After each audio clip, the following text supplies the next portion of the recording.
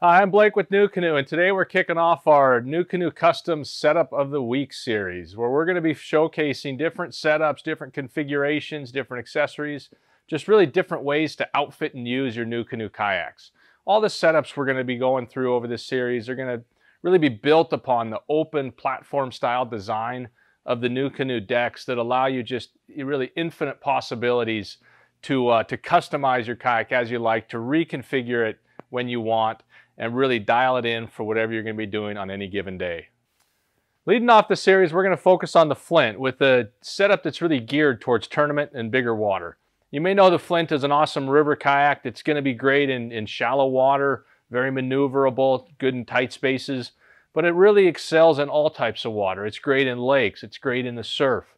You really take the Flint anywhere and do just about anything. The Flint is also a full-featured kayak that's at a mid-range price. You know, some of the kayaks that in the same price range are stripped down and, you know, more limited in what you can do. But the Flint really can be rigged up to do anything that just about any fishing kayak can do. So it's just offers a ton of potential, and we're going to focus on some of that potential today. So there's a number of great benefits to this particular setup. First of all, you got a ton of tackle storage. We have 10 Plano boxes in this setup. We've got the 2 small boxes on the side pockets.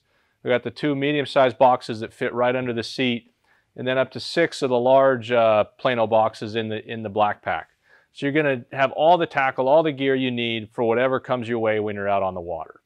Second, you got the dashboard here that really puts everything you want in front of you, front and center, but keeps it out of your way. Very organized. Very easy to access by leaning forward with your hand, very visible, but it's not going to get in the way of your fishing. And then at the end of the day, this all lifts out, so it's easy to take everything out. It's all contained in one unit, so it makes getting on and off the water very simple. Then with our anchoring setup, we got the anchor wizard off the bow, the power pole off the transom, and that's going to give you this pinpoint positioning control. You can use the power pole to lock yourself in, and then the anchor wizard to lock the bow. You can do it vice versa, but really it allows you to position your kayak exactly where and how you want at a moment's notice.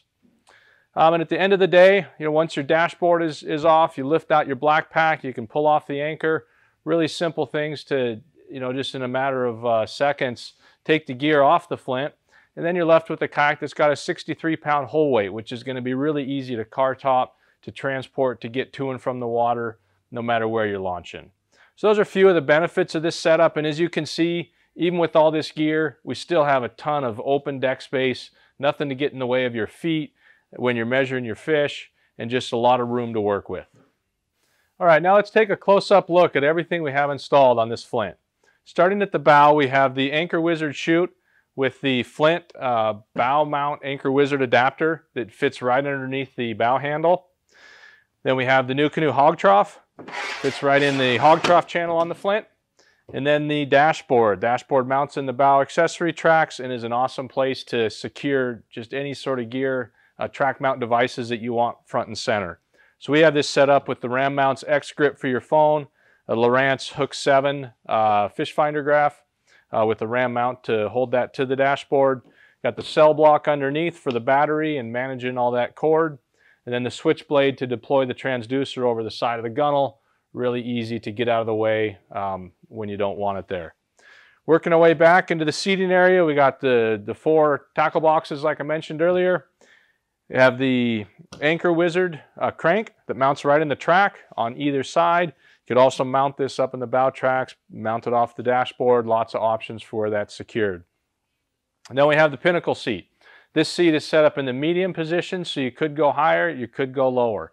It's also configured with in the recumbent position, so instead of being level, it's a little bit lower in the back, creates a little bit more space in front, and allows you to kind of sit back into the seat a little bit more.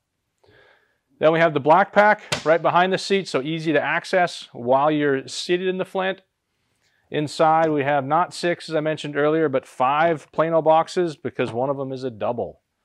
So no shortage of space for all your tackle, so whatever happens when you're out in the water, you're going to be prepared.